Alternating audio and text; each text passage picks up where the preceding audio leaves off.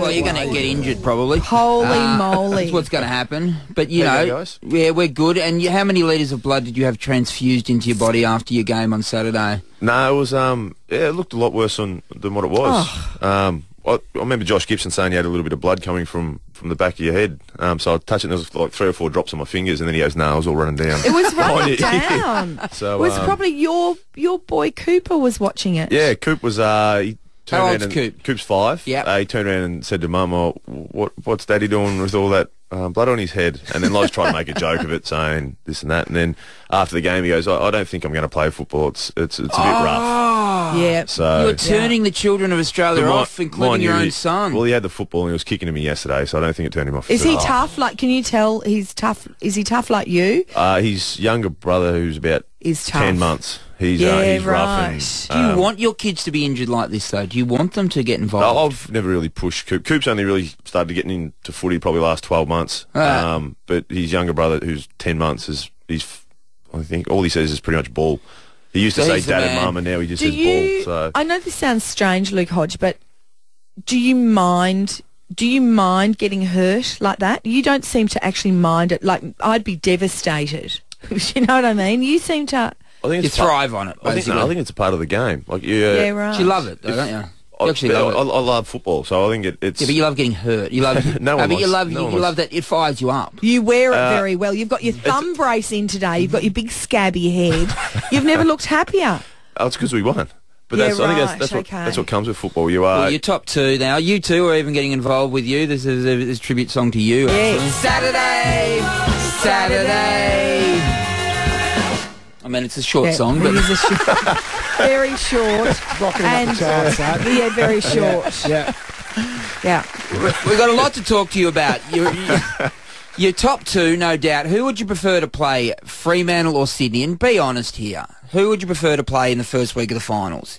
It's going to be one of those 2 teams. Well, both teams are good teams. They're both very good defensive. Yeah, we know they're both great teams. That's why we're asking you. You're going to be playing one of those two. As I said, both teams. You enjoy playing the best sides. Yeah, in who finals. are you going to beat easier? And you can choose who you play. Yeah. They actually can choose their opponent. If they throw the game, because they play Sydney this week. If they let Sydney beat them, they play Fremantle. If they beat Sydney, they play Sydney. So all they have to do to play Fremantle is let Sydney beat them this week. Yeah, that was like the Bulldogs last night with the Lions. You're like, no, you're not supposed to win. You know our coach, Alistair Clarkson. Yeah, I do. Yeah, no, he's win every week. Yes, yeah, is he really? He's a very, very competitive man. All right, so you're going to play Fremantle then. You're going to play Sydney again. You'll play Sydney. You'll beat Sydney this week, and they have to play them again in the finals. If we beat Sydney up there, which it's actually at ANZ Stadium, I think, this week as well. So it's different. And they Sydney don't love playing in ANZ, so Hawthorn will win that game, and then you will play Sydney again in the first week in the finals. But they love playing you guys at the MCG, don't they? Last year, grand final day, they did. They've got good memories of it. Yes, and we've got bad memories of it. But also, but that does drive you, though. But also, Katie, Sydney last year were foxing in the last few rounds. They lost 3 out of the last 4 games. We did beat Sydney up there last year, this time of year. Yes. So it didn't work out well for us, did it? So maybe you should let them beat you. I don't think so. It's a lot to think about. It'll be a very good game this Friday would night. Never fox.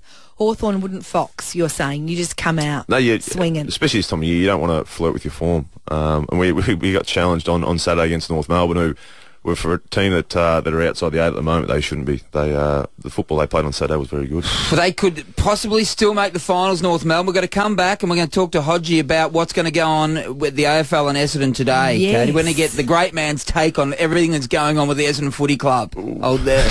What you gonna do? What you gonna do when it comes for you? Straight through against North Melbourne.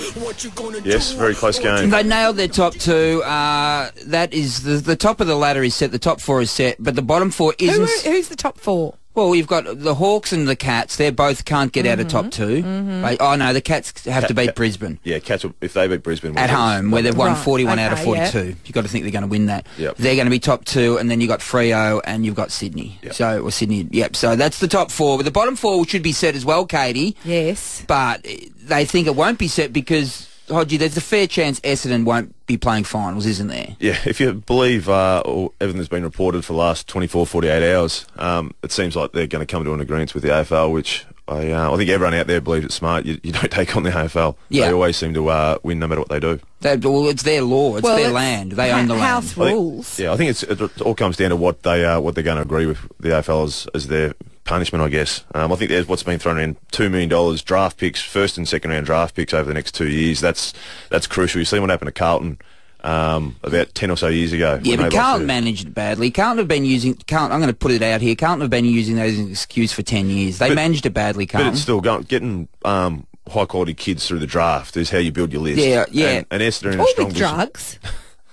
I'll leave that. And also obviously getting White from the top 8. So it's one way to skin a cat, Hodgie. very true. I'm going to put it out there that Hurdy will be lucky to only get a 12-month ban. I'm putting that out there. Yeah, it's Well, you would think, wouldn't you? You really would think.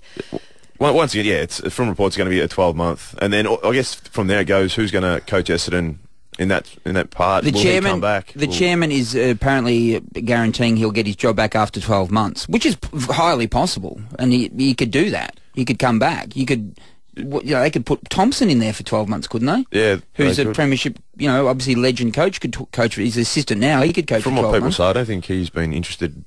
I don't know, from what people said, that he's not interested to do that. So it's going to be weird if they do bring in someone for 12 months and then bring Hurd back in there. So it's going to be someone in the loop at Essendon. It's very strange. I find it strange that they would be so eager to bring someone back who has been instrumental in leading them to the position they're in now. Like, why would you be so keen to get that guy back? I guess they see that he's a quality coach, apparently. Like, he's a very smart footballer. But how do you define quality coach? Oh, sorry, tactically, and he's obviously got the players playing for him, because you could see after the game that they yelled out to him to come back in and sing the song. Yeah, they're after very the game. committed to him. I'll tell you what, though, there's been amazing stuff on this, just for you to read it all. In 2011, the Cronulla team doctor, the team doctor for Cronulla in the NRL, wrote an email in 2011, because Steve Dank, the guy who was Essendon, was at Cronulla. In 2011, the Cronulla doctor said, he can't tell me what he's injecting in our players. This must stop.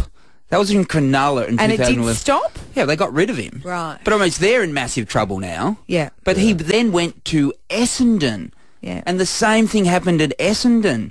Yeah. And Hurdy protected him. It was incredible. Well, the question surely has got to be asked, why would Hurd protect him?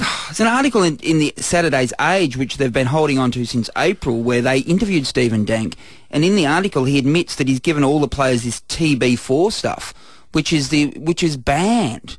Banned. In the article, in 5 or 6 times, there's references that he gave all the players this drug. And when they asked him about it being banned, he said, "Oh, that's mind-blowing. I didn't know." And since then, he's now said, "Oh no, I made a mistake in that interview." Oh. What? So he doesn't even... Wow. Like... I think that's the thing that most people have sort of scratching their head about, is they don't... Yeah, all the information that's come out, is it true, is it not true? Yeah, so hopefully when it comes to... Mate, it's awful. Like, this guy's in an interview where he says he gave all the players his TB4, and then he gets told that's banned in the interview, and he goes... By the journalist. By the journalist. By the journalist. And he goes, that's mind-blowing, and now he says, oh, no, that was just an error I made in saying that. I think that's why all the parents... You heard that parent ring up and was in tears on the radio last week. That's what they're worried about. They're unsure what there's receipts that Essendon have paid for. They didn't even know. But now there's receipts for all these banned drugs that the club has paid for because he was invoicing for these banned drugs. Like, they're very lucky if that whole list doesn't get suspended for 2 years. They're really lucky if that doesn't happen. Well, there's no way they can argue that there's not been the use of illegal drugs. It's just incredible. But how the players... Hodge doesn't want to talk. Of course, it's hard for you, but it is very hard. As a player who's played their guts out all season, which the Essendon players have, how is it then to get to this point and know they don't even know what they're playing for? Yeah, it would be tough for them, considering the players, when you get drafted, you get told from the NFLPA to make sure no matter what you take or whatever, you go and pass it through the club doctors, and they... As a players, I understand that. I'm glad that they haven't been hit, or if the agreement with the AFL goes through, that they don't get suspended, because they're all going to be. I mean, they're obviously very unlucky because they didn't know what was going on, and the Players Association president said they're going to have long-term health checks. Yeah. Because of what went on there. This maniac. They employed a maniac and let him stay there, and Hurdy protected him. He's very lucky with a 12-month ban. Incredibly lucky. Hodgie. Yeah, Hodgie? as you said, that's why the AFL have taken the stance they have, and yeah, they'll. I think we'll hear something more this week. A message has to be sent. God, yeah. Good luck, Hodgie, against Sydney, mate, up there. The grand final rematch, mate, Friday night. Thank you very much. Should be a big game Friday night. See how we go. Respect, Hodgie.